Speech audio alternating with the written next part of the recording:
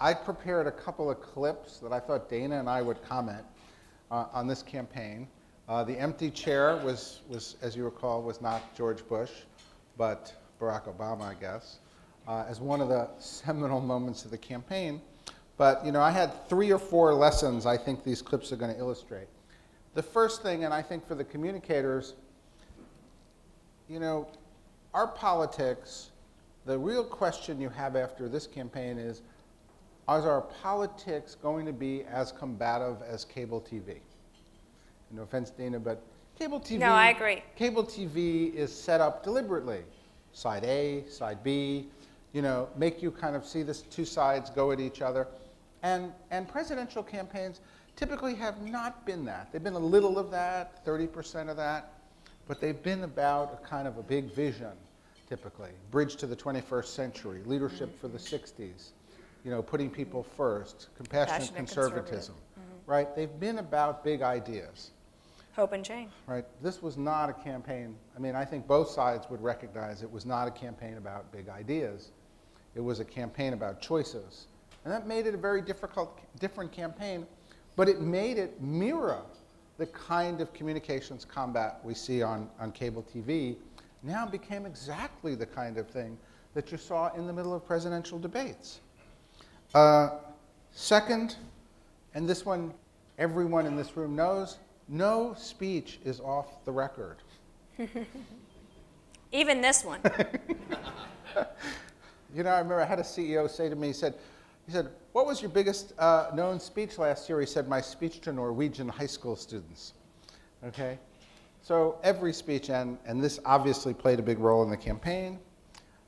Third, nobody can be counted on. I think you'll see which clips go to that.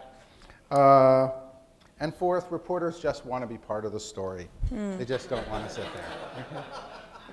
So those are my 4 top lessons. I think the empty chair, we'll play a couple of minutes. If they're too long, most of you will have seen the clips, because this is a country in which 67 million people will watch a presidential debate. For that alone, I think the country gets a tremendous amount of credit. You know, next to the Super Bowl, we have the State of the Union. So here's maybe, you know, we kicked off the campaign. Actually, at both conventions, probably the candidates were not the main event this year. The main events, I think certainly he was the main event. You can play this one. I think it's maybe time, what do you think, for maybe a businessman? How about that? Yeah. A stellar businessman. Quote unquote, a stellar businessman. And I think it's that time. And I think if you just kind of stepped aside and Mr. Romney can kind of take over, you could still use the plane. Though maybe a smaller one, not that big gas guzzler that you're driving around when you're going around to colleges and talking about student loans and stuff like that. Dana, mistake? Okay, so I'm at the bar with Greg Gutfeld, who was one of my co-hosts, at the Marriott bar, like 30 minutes away from Tampa. And he and I are watching this, and I was like, what is that? So the next day, I get an email from my sister, Colorado, suburban woman, 35-year-old, no children. This is the exact voter both campaigns are going after. And she says, that was hilarious.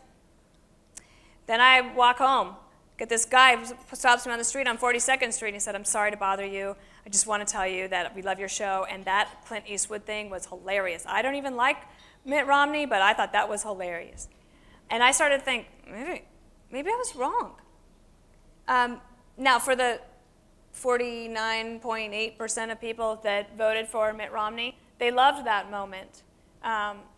So I think that in the long run, yeah, smart, but I think you're exactly right. 2 days too late. Because when you have a convention, one of the things you have to do, and you got to know your audience, these are people that have pent up frustration that will pay money to go on their vacation time to a political convention and dress up, and they got all the stuff going on, and they have come to party a little bit. So you need to give them a chance to breathe and a chance to yell and scream and love it. So that Clint Eastwood piece should not have been the opening into Mitt Romney. That should have been 2 nights before. Right. Agree.